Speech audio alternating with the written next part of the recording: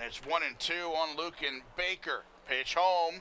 Swung on, driven out the left field. Going back, Lacroix. Track wall. Goodbye.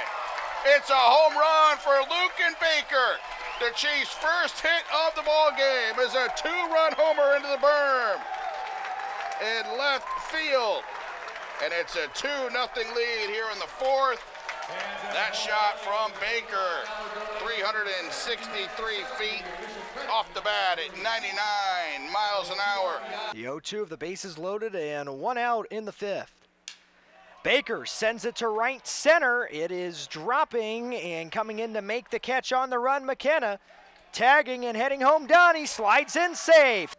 Whitley to Sierra. Swung on and popped up.